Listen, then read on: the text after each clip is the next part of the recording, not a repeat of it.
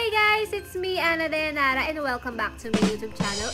And for today's video, nandito kami ngayon sa Arabela. Dito kami kakain.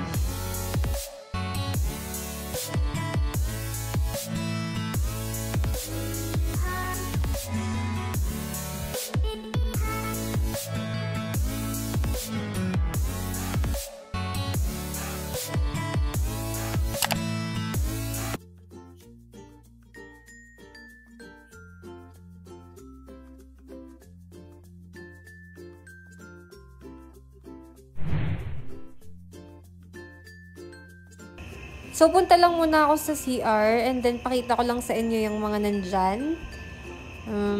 Wow, andito yung mga cake. Ang sarap, nakakatakam. And then, ayan, may Kinder Joy dyan sa gilid. So, pwede sa mga kids kung gusto nila ng extra pang dessert. And then, ayan yung mga lasagna, mga pasta. So, kita yung food, so malinis siya. So, CR na ako. At dahil first time ko dito sa Arabela, nahirapan akong pumili kung ano talaga yung gusto ko. Kasi parang gusto ko i-try lahat, pero di naman pwede, syempre. Ipapakita ko sa inyo yung menu nila dito. Ayan. Pwede nyo i-post kung gusto nyo makita yung mga presyo niya. Ayan. So,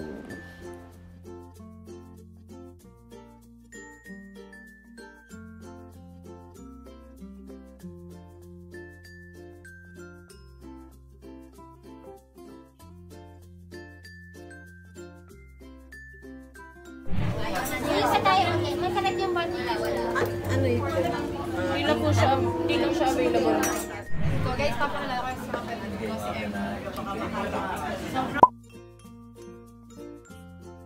Ang payat niya. Bihira lang siya kumain kasi takot siya sa Para siyang yung binibili. Oo nga. Ganyan-ganyan. Hi mama. Hi ka naman sa vlog ko. Pilalagang Pilipina din daw siya. This is my aunt. Hi tita. Remove your glasses. Bakit? Para makita yung ano. Kita na nga, signature ko yan eh. 50 likes kakainin ko hot sauce. Dapat pala. What's up you guys? Ayan. Hindi makapili ng... Hindi makapili. A few moments later.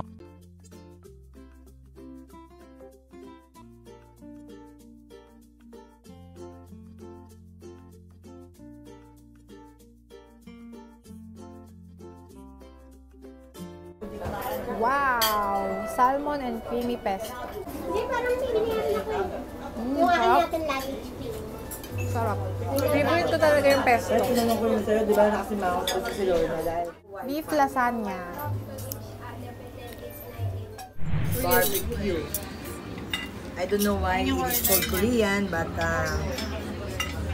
this one makes me cringe for a while.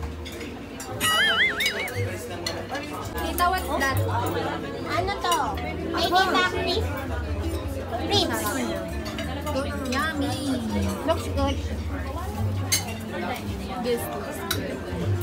Parang vlog na naman niya to eh. Siya na naman ang lumalabas natin. Si Budang na naman. Ate, ano yung ano na? May halo-halo rin kayo?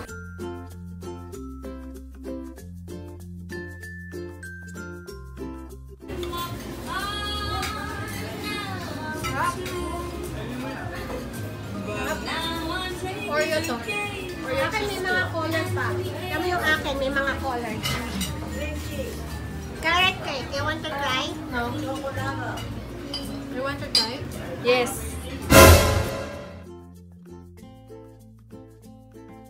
A few minutes later. Hi guys! Nandito kami ngayon sa Liliw. Dito kami ngayon sa Liliw. Sa Liliw products. So tara na, let's go!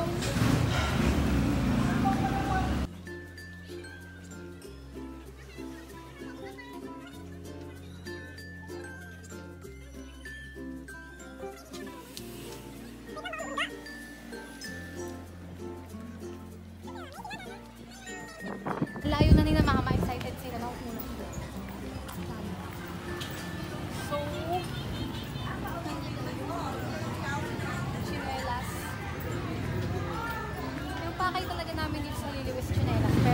kain.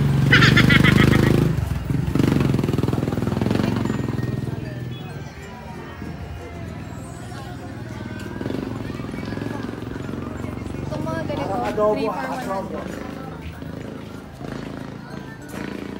So guys, may triway lang tayo. Alam nyo ba na ang Liliw ay ang Tsinelas capital of the Philippines? So, ayan yung munisipyo nila. So, yan.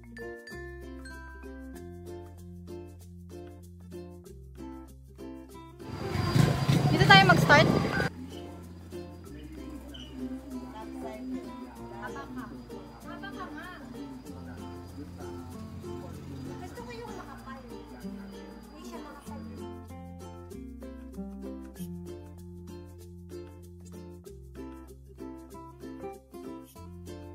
Guys, naabutan namin dito sa Liliw, Laguna na kapag pala merong ganyan na ililibing, naglalakad pa din sila, pwede pa din yan sa lugar nila. Kasi sa amin, sa San Pablo City, hindi na siya pwede kasi nga traffic siya.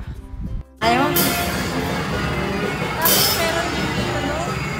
Mga music na, ano tawag ka na? Musiko. Musiko, kapag may kapag. Dito sa kanila naglalakad. So guys, commercial muna. Pumasok muna kami dito sa loob kasi ang ganda, ang cute nung spot. Pwede kami mag-picture-picture dito.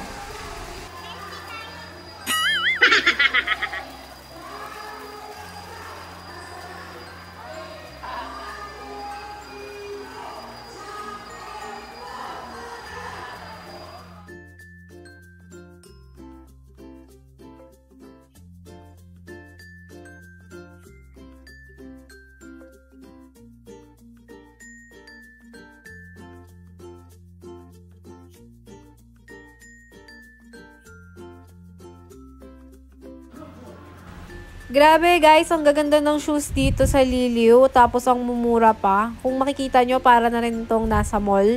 Yung quality niya, mukha naman siyang matibay. Ang gaganda niya. Tapos yung price niya is $249, $199. Makakabili na kayo ng mga ganyan lang sa murang halaga. So, sulit yung pagpunta namin dito.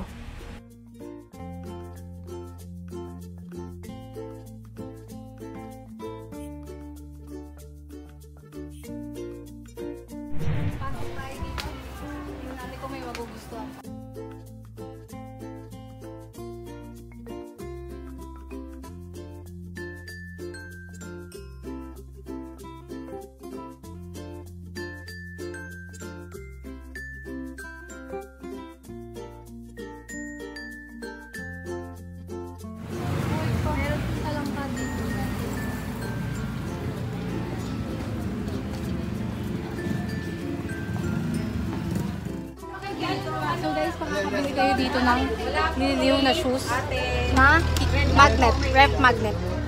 Magkano daw to, budang? Ano siya? 100 pesos siya. Dalawa na siya. Cute, diba?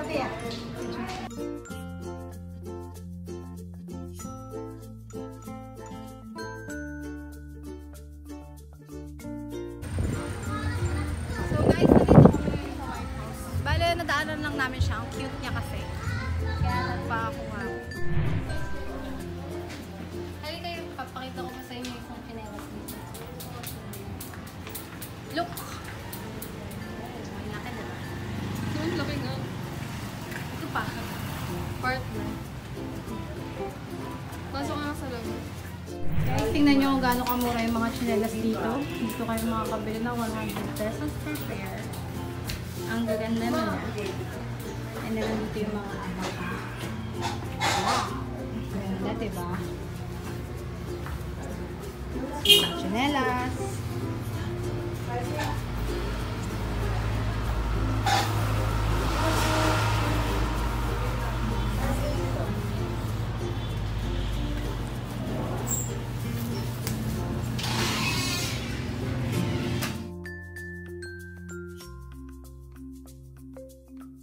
One eternity later.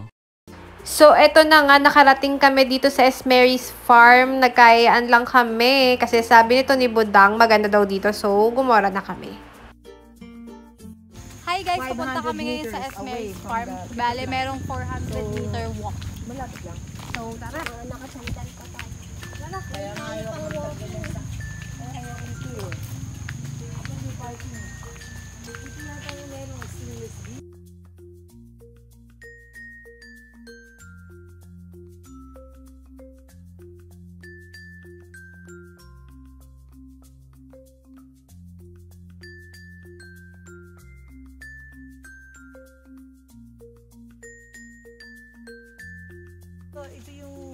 Ito yung nakakahilo. Ha? Yan yung Alin? hallucinogen. Na ano? Na ano.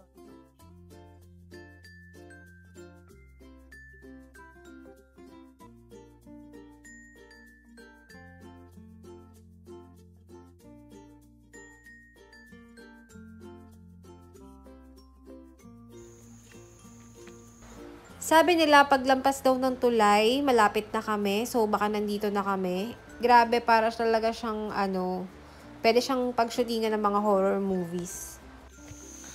Finally! Smells fun. Ang entrance dito ay 30 pesos each. So, sulit na rin kasi maganda rin naman yung ambience niya. Para kang nasa farm ka talaga. So, farm naman talaga ito.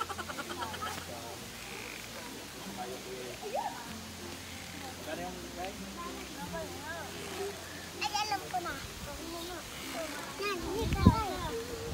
So, ayan.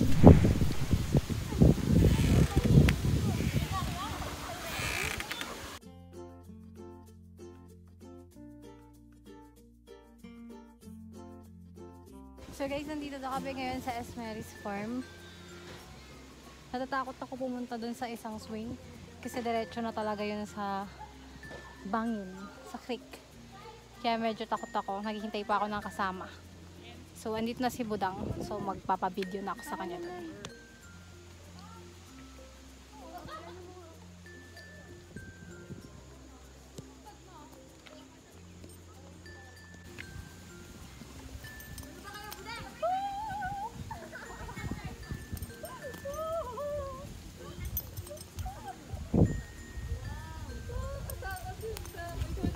Please, nandun sila. Medyo ako takot ako kaya hindi ko ginagawa.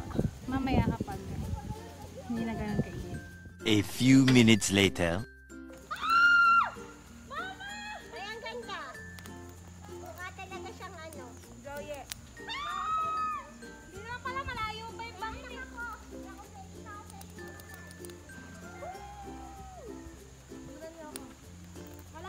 Ayoko, natatakot ako. Go na yan.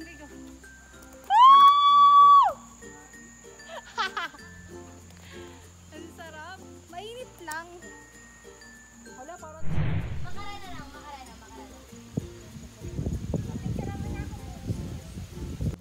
Hi guys! So, nakatambay kami ngayon dito sa my tent. Kasi ang init dun. Sa totoo lang, ang ganda ng view. Sobrang relaxing ng place. Kaya lang mainit talaga. Nagkataon na yung araw. Nakasalpok sa mukha namin. Yung oras, siguro talagang nakalagay yung araw dyan. Minalas kami ng konti. Tara na ulit dun. Balik kami dun. Taste muna kami sa inyo.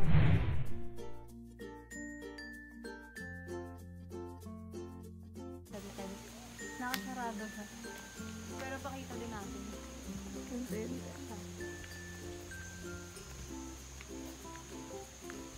Minsan sarap tumira sa mga farm. Parang wait lang. Sarap dito kasi fresh yung hangin, hindi kagaya sa city, sa baba. Sobrang usok. Dito kahit... Ay, ginagawa mo! Pango. Gago. Naambo na mainit.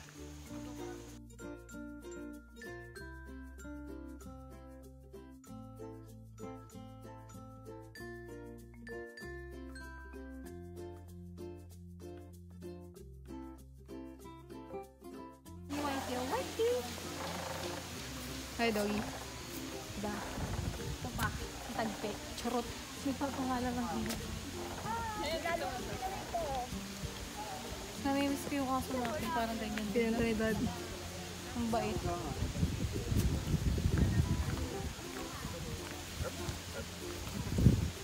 So nakalagay Esmeris farm. Yan o. Ano ba yan? Esmeris. Diba? Against the light.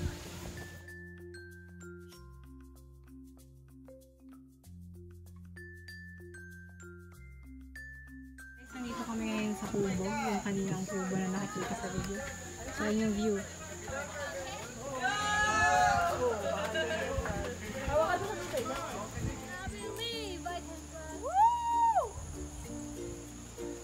Sarap pag itutulak pa.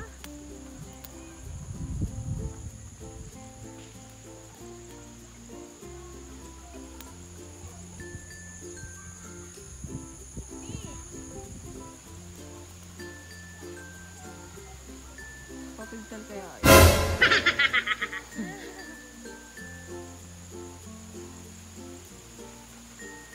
Dapat may zip line na dito.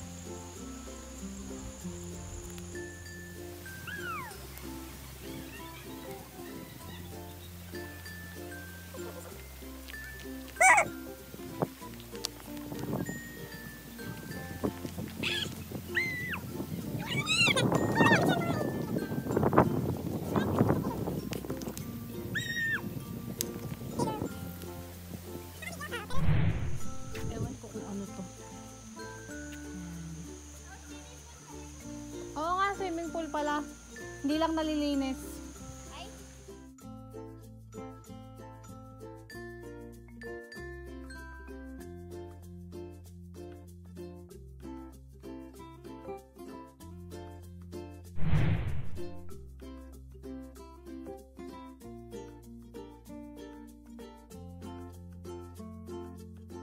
Hindi pa rin bumaba yung araw, so against the light pa rin siya hanggang ngayon, pero uwi na kami. So maglalakad na ulit kami. Pauwi na kami ngayon. So, ito yung nadaanan naming tulay kanina. So, hindi ko siya na-film kanina. So, ayan yung itsura niya.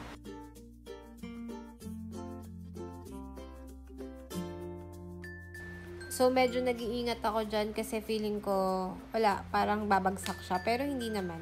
Feeling ko lang yun.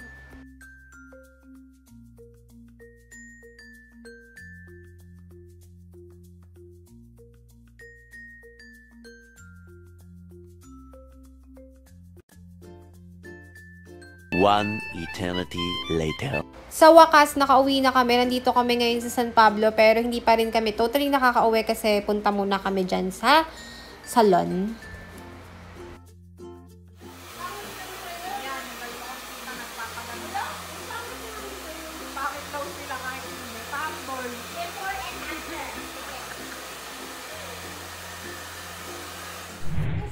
Pagpapa-beauty ng aking Coco pa ba to?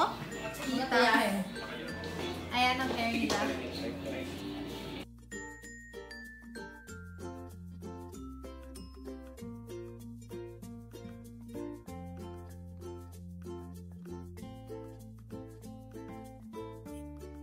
Late na ako ngayon sa bahay, so pagod na pagod kami. Papakita ko sa inyo yung mga nabili namin na shoes. And guys, thank you for watching. Sana nakatulong yung video ko sa mga gustong pumunta sa Liliw. Ayan, tinur ko na kayo. Sorry kung medyo magulo.